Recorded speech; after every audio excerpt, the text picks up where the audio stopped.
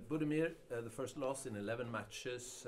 How was it out there, and what made AIK lose this game? I think we needed maybe a little bit more energy today. I think we tried to develop. We tried in AIK now to play a little bit even more from the back and to possess the more ball in the game, to play more attractive football. And we tried. We have idea to try to develop that now on the end of this season and to the next season. And I think that we really succeed in that.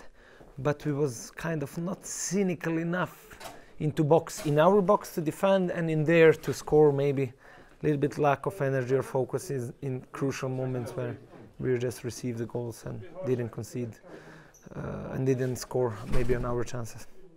What is important to think of and handle this kind of loss for the coming week?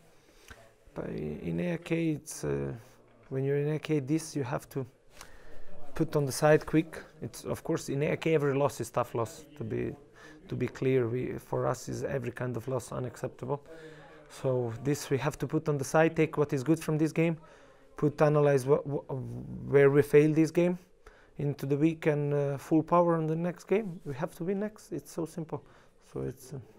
Yeah. What is important to see in AIK and to create in the last 2 matches of the season, trying to look forward to the next season? AIK, first of all, like effort and this energy has to be on the same level all the time. That is for me first mandatory thing we should have.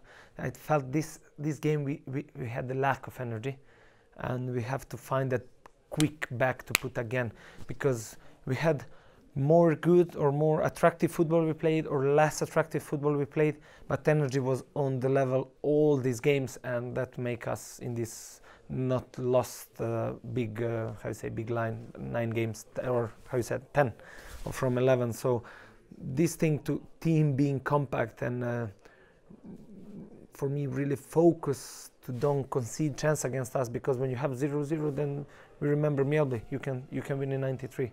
So this energy to keep game alive until last minute, it's really crucial. Everything comes from energy, offensive and defensive as well. So yeah. Is there anything you look forward to now, after, if you're trying to look on a positive note in the coming week? Yeah, but honestly, I really enjoyed in today's games how we played and how we possessed the ball and how comfortable we played from defense line. I think for me it was really nice, good step forward.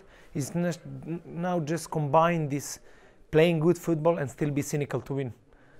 We have this switch off and on. It's like when we have to be, it's crucial moment, we have to be compact. Leave this, like let's say we are tired, so we squeeze our lines and make sure that we don't concede the goals, and when we get momentum again we are going, but take care of counter-attack or something. So just don't playing nice and then one counter-attack and you're 1-0 down, and like these things, being focused on details.